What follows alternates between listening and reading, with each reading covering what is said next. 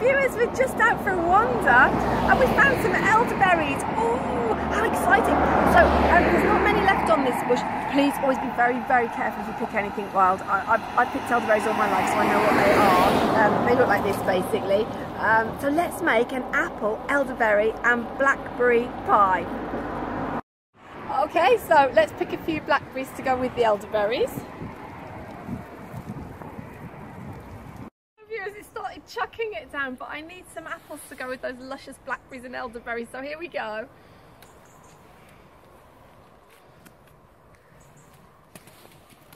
I believe the change in the weather, I got a bit of a soaking there. So yeah, but I've got quite a few apples.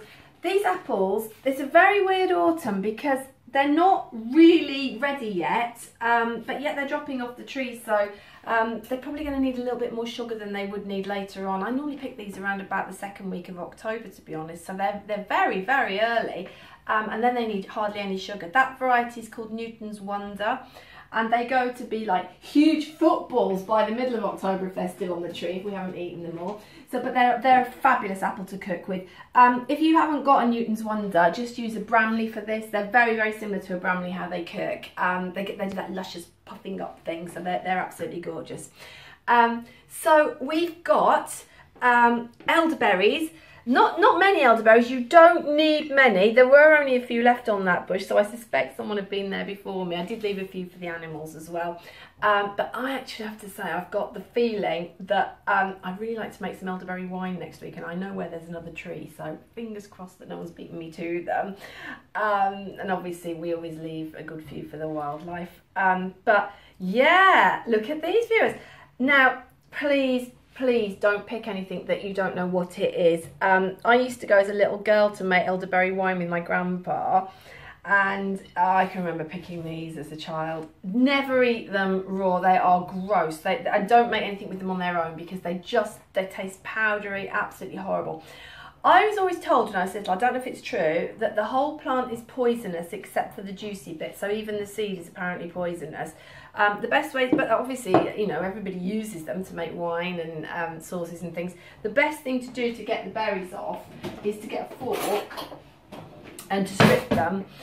So you kind of, I'm just not going to do it now because I'll do that off camera, but you just strip them. And I won't use these ones, for example, that aren't quite ripe on there. But you don't need many because they overpower. Now the blackberries, get out into your hedgerows and get some blackberries. They're so good for you, so delicious. Obviously be very, very careful what you pick. Make sure you know what a blackberry looks and feels like, because I would hate anyone to eat the wrong berry. But you can make jam. I've had these soaking for about 2 hours, which I always do, and I've changed the water once. That's because so many wiggly things come up. And you know, you don't want to be cooking with those, but those are now, they're ready to go in the colander and be rinsed. So what I'm actually going to do as well, I'm feeling a little bit like a 3-berry pie. I'm changing my mind. Now I froze the blackcurrants. This was around about Wimbledon week, I think, when our blackcurrants were ready outside. So those are just some that I took off the bush around about, when is Wimbledon? It's the last week of June, isn't it? So they were ready. Now, because I've frozen these already, I'm not going to refreeze this pie when it's finished. You don't need many blackcurrants because they overpower. I would say that's probably plenty. Okay, so I'm going to give the apples a good peel now. I'll do that off camera so that you won't be completely bored to death, and then we'll see what we're going to do from there. Actually, before I get peeling, I forgot to say, I'm rubbish at making pastry, absolutely rubbish. It takes me a long time and then it's never as good as the bought stuff. Never leave these when you see them reduced. If you've got a freezer, that's all you need. Stick it in. They last for, I don't know, a year maybe, that I would still use one after, but they never hang around that long. Such a good product, so sensible to freeze it. Now this one was 79p, so that's not the greatest reduction I've ever had on them. I think I had one for 15p once. But you know, if you're a student, it's absolutely ideal. Really cheap, fantastic thing to use with a pie, with a quiche. Well, you can't go wrong with frozen pastry. I absolutely love it. Okay, so that's all the berries washed and prepared. Now it's quite difficult for me to give exact quantities for this because I'm going to actually make slightly more than you would need for a pie, because what's going to come out is going to be also really lovely to put with pancakes, and also a little special liqueur that I can tell you about in a moment. Anyway, so I've ended up with that many blackberries. Now, oh, I'm sorry, I'm getting distracted, Barry. He didn't do this one in Bournemouth. What a shame that was, but it's just Bournemouth again now, isn't it? Now Barry's gone. Oh dear, I do hope he comes back soon. What a night that was, and thank you so much for all the lovely comments. I'm so glad so many people have been enjoying it. So yeah, I thought we'd have a bit of Barry today to brighten up this. Well, Bermuda would be nice, wouldn't it? Because you wouldn't know. It's 2nd of September today. Oh dear, it feels like about 2nd of November would be more like it. But anyway, so we've got about, I think that'd be about 3 ounces of blackberries there. Just probably an ounce of blackcurrants. And the elderberries, I mean, they are, to be honest, completely optional. You may not be able to find them, but it's just such a, oh, I don't know, it's full of antioxidants, elderberry juice. It's a very good for you thing, obviously, if you don't eat the poison bits. Okay, so I'm going to add a little bit of, probably about an ounce of sugar to this, and I'm going to take a shortcut and microwave it. That is ample sugar. It's just to make, because what I'm after with this, I'm not after the whole fruits, I want the liqueur that comes off. Now, you could gently cook this on the stove. I would probably use, I've got this lovely enamel pan here, something like that would be ideal to just gently cook those with a wooden spoon, but I'm going to take a shortcut and microwave them. I'm going to microwave them on 850 for 2 minutes, then I'm going to stir, and then I'm going to do them for about another 1.5 minutes, but your microwave might vary. Okay, I think that's done, so let's get them out of the microwave. Oh, look at this. Now, what I'm after is the juice. Oh, absolutely lovely. I gave them a little bit of a mash halfway through. This is a lovely thing. My mummy bought me this, oh, years and years and years ago. It's an old Prestige one, but it's a super little masher. Okay, I don't want to waste a drop of this gorgeous liqueur. Right, so let's see if we pour into this. Oh wow, look at this. Of course I'm wearing white trousers, that was sensible, wasn't it? Oh dear, will I ever learn, viewers? I don't think so. Okay. Now, obviously, as I say, you don't need to use the elderberries. And actually, if I hadn't used the blackcurrants, which were already frozen, I could have frozen what comes off. And I'll show you why in a second, that might be a rather nice thing to do. Because this liqueur that's coming off now, oh wow, the smell. Kathryn, what does that smell like? Amazing. It just smells like gorgeous autumn days, doesn't it? Yeah. I imagine it's what when Peter Rabbit went down the lane to, oh no, it's Flopsy, Mopsy and Cottontail that went to gather blackberries, wasn't it? And Peter Rabbit was naughty and he went into Mr. McGregor's field.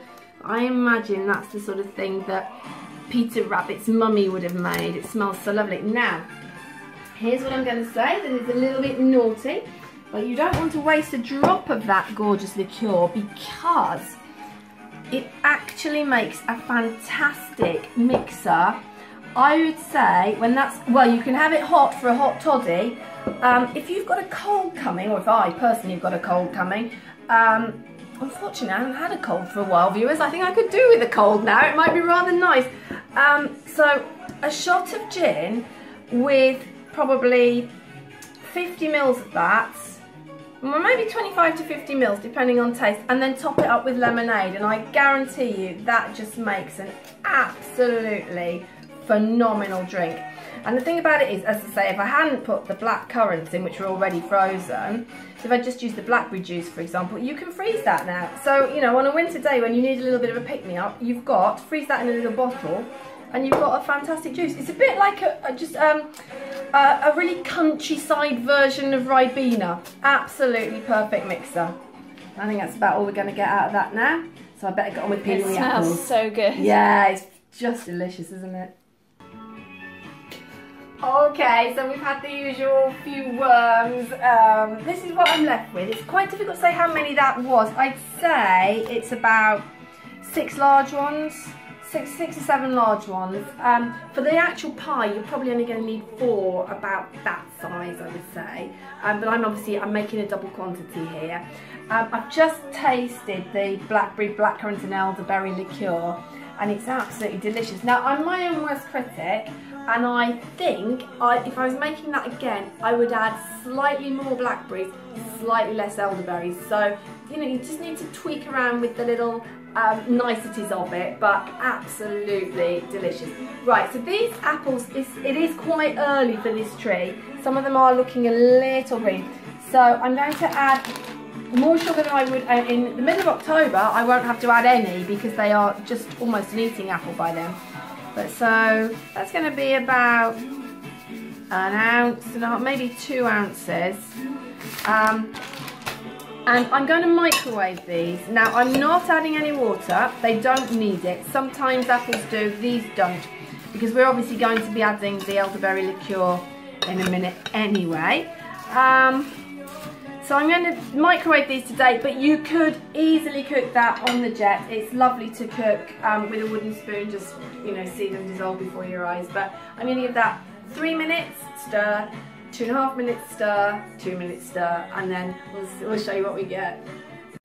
Okay, I think it's done. Probably had about 8 minutes, I think. Oh, look. Look at that. Oh, absolutely delicious. Now, as it stands like this, it's absolutely, well, let's mash it up a bit more. Absolutely gorgeous with pancakes. Look at that. Oh, this was so superb in Bournemouth, Barry. This was, I think this was the best one of the night. It had the biggest cheer. Absolute standing ovation. All the glow sticks going there. We got. It's going to start fogging up the. Oh, sorry. Okay, no, okay. It's lovely. Right. All right. So look, that with pancakes and cream. Oh, absolutely delicious. So what I'm going to do is I'm going to add a little bit of the liqueur to it. I'm going to save a little bit back for medicinal purposes, viewers. Obviously you understand, medicinal purposes only. Let's see how we get on. Oh, smells like autumn. Do what we got, don't let go, girl. We got a lot, got a lot of love between us. Hang on, I think just a little more. Do what we got. Do what we got. I'm making a mess with that. There we are. It's so pink. And as I say, medicinal purposes only, but the liqueur that makes is going to be absolutely delicious. I think I'll put that on there. Yeah, so again, with this, you can use this with pancakes. You could put this in a crumble. I'm going to put it in a pie. Whatever. I'm hoping there's going to be some left over because we'll have that with pancakes tomorrow, I think. And I've got the little bit left over to have as a, what will we say, happy hour on a Friday, a little bit of gin fizz there with that. It's going to be very, very nice indeed, I think. Okay, so I'm going to blind bake the pastry case now. Not something I'm particularly good at. I'm expecting it to look a complete mess, to be honest, but it doesn't matter. Once the pie filling's in, it'll be fine. So I'll get on with that, and I'll see you in a minute. Okay, so I am absolutely terrible with pastry, but I'm going to blind bake. Now, what I'm going to do, I haven't actually got any greaseproof paper, I've run out, but I'm going to try and use the one that came with the pastry case. So I want it slightly bigger than the case. Lola, whoops, she was a showgirl with yellow feathers in her hair and a dress cut down there. She was merengue. Right, let's see if that will fit in. I want to leave it overlapping. Okay, let's have a look. From 8 till 4, they were young and they had each other. Who could ask for more at the Copa? Right, so what I'm going to do, I'm just going to trim the pastry so that it's still hanging over the edge. So I'm obviously going to need a bit more to put on the top. Music and passion were always the fashion at the Copa.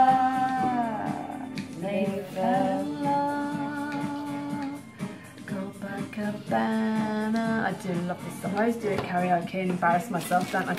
Right, so let's see if we can get away with this. This is what I need the greaseproof paper for. Roll all of them in there. That'll do. Yes. I've lost my baking beads. I had a wonderful set of baking beads and I can't find them anywhere. I actually lost them when we moved house, which was nearly 7 years ago, so that's life, isn't it, sometimes? But so really you should use rice, but this is almost as good. It's got some rice in it. So that'll weight that down while I just blind bake that for about, I'd say 12 minutes. Now on my oven, I'm going to put it on number 200, but you might need to go hotter. It depends on your oven. Push that in so it doesn't all bubble up. Okay, so let's go in with that, and I've left pastry hanging over the sides just so that I can trim it better when it comes out. So probably about 12 minutes, but I'll know when it's done, so you know your oven. Mine is hot on 200. It kind of works at 220 on 200, so here we go.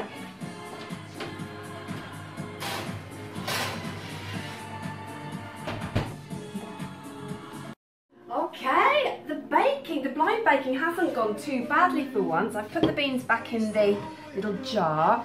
I should just say, by the way, viewers, if you notice my wedding ring on the side, I never wear my wedding ring when I'm doing pastry because I think it's quite horrid. Sometimes bits can get stuck underneath and it could be a bit of a germ fest. So I hadn't had an argument with Lawrence or anything. It's just my pastry mode. Okay, so that doesn't look too bad. Now, years and years ago, I heard a little tip. You don't have to do this. This is entirely optional. But, and you came and you gave without taking. Sorry, viewers. A little bit of semolina. This is entirely optional. Just a little bit on the bottom, just a little bit like this, of an apple pie before you put it in, keeps the pastry crisp. Apparently, I mean, I do it because I was told to do it and it seems to work. Whether or not it's, you know, whether it would be as crisp without it, I don't know. But I do it anyway, so it's just a little tip if you want to try it, but please don't feel obliged to. Right, so let's put some of this lovely stuff in it. I had a little taste of this while the pie was blind baking, and it is phenomenal. Now, I don't want to overload the pie because it will rise up during cooking. These apples are really, really fluffy, so they will fluff up. So I don't want to overload it, but equally I want it to be, you know, I want you to know you've got a good bit of apple and berries there. So possibly a little bit more. And then look at that, we've got that left tomorrow, Kathryn, for pancakes. Oh, fantastic. So we'll have that with pancakes and cream for a lovely Saturday morning breakfast. This is like one of my favourite parts whenever you make a pie or a cake or something like that. We get it left over, yeah. The leftovers always go on pancakes and things like that, and it's fantastic. Yeah. But I think that's absolutely perfect amount. Okay, so we've got that for tomorrow, which is great. Now I'm going to grab my pastry brush, and I've just beaten 1 medium egg here. I didn't have any small eggs, but obviously I don't need the whole egg, so, but I won't throw it away.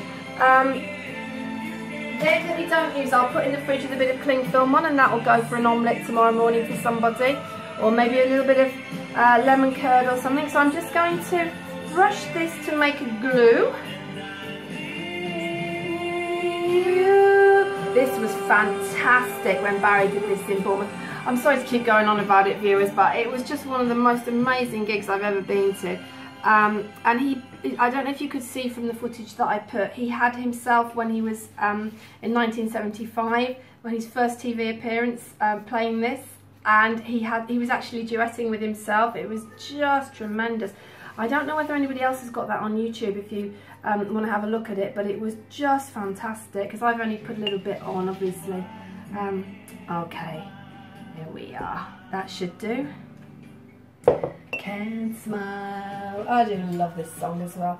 Okay, so this seemed to roll out quite nicely. I mean, never be afraid to roll these pastries thinner than they say they're meant to be, because they do go much thinner than advertised. There we are. So we just put that on nicely there. Yes, that just about fits. That's lovely. Right, and then I should get my trusty knife. Oh, that's still a little bit warm. Little tea towel there. Okay. Just can't smile.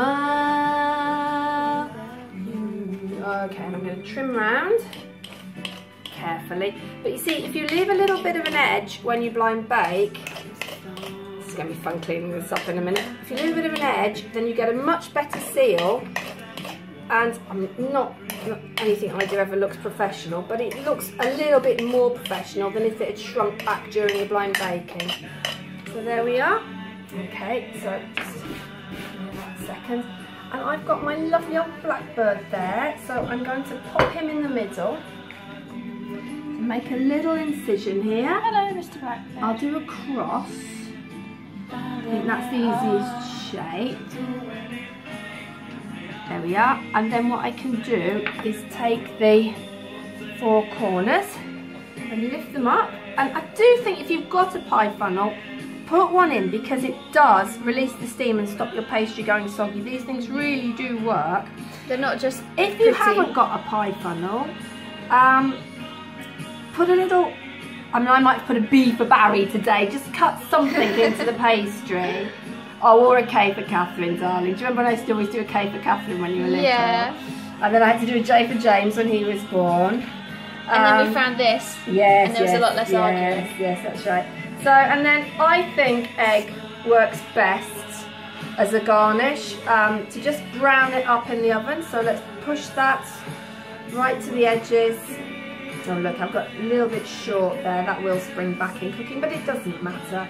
It's not got to be perfect, it's just got to be delicious, hasn't it? That's the thing.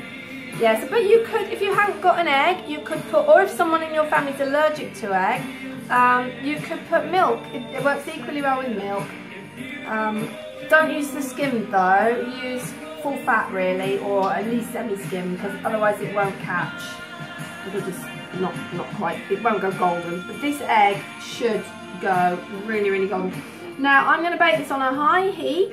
I'm going with 200 on this oven, which is, you know, it's probably the equivalent of 210, 220. And I'm going to bake it, it'll probably be in for 25 minutes, but I'm going to start checking it from 15, because sometimes this oven does go hot, and it's been on a lot today. So there we are. Okay, so there's a little bit of, about half the egg left there, so I certainly won't be throwing that away. We'll be having that tomorrow with something. And in goes the pie. Well, good luck, Mr. Blackbird. Let's hope you make a lovely pie.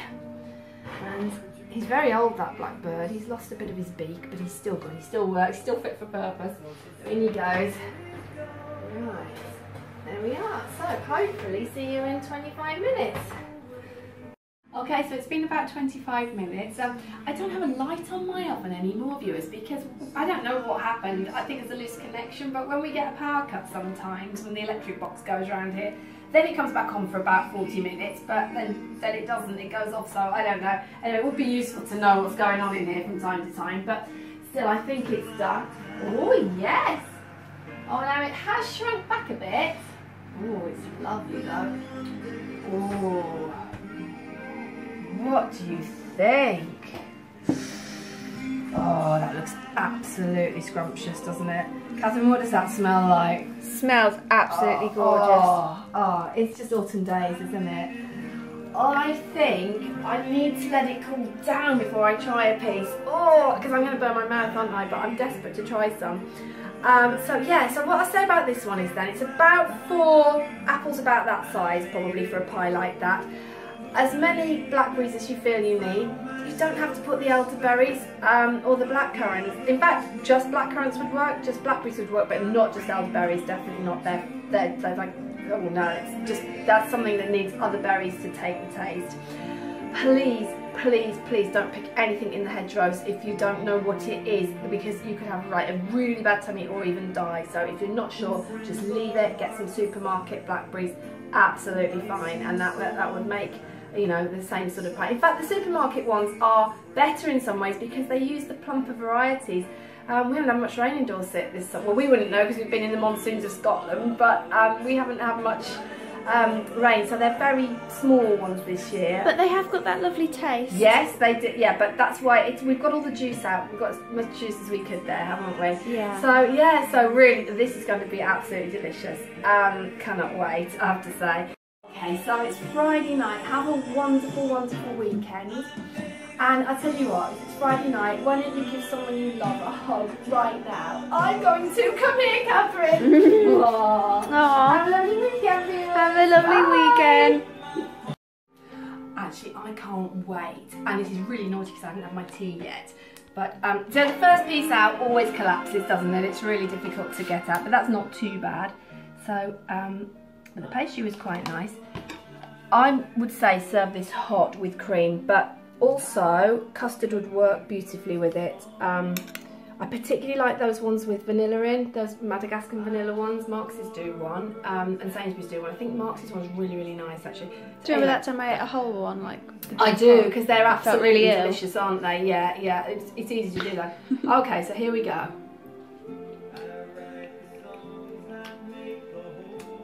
It's unbelievable. Oh, it's unbelievable. Viewers. Oh, fantastic.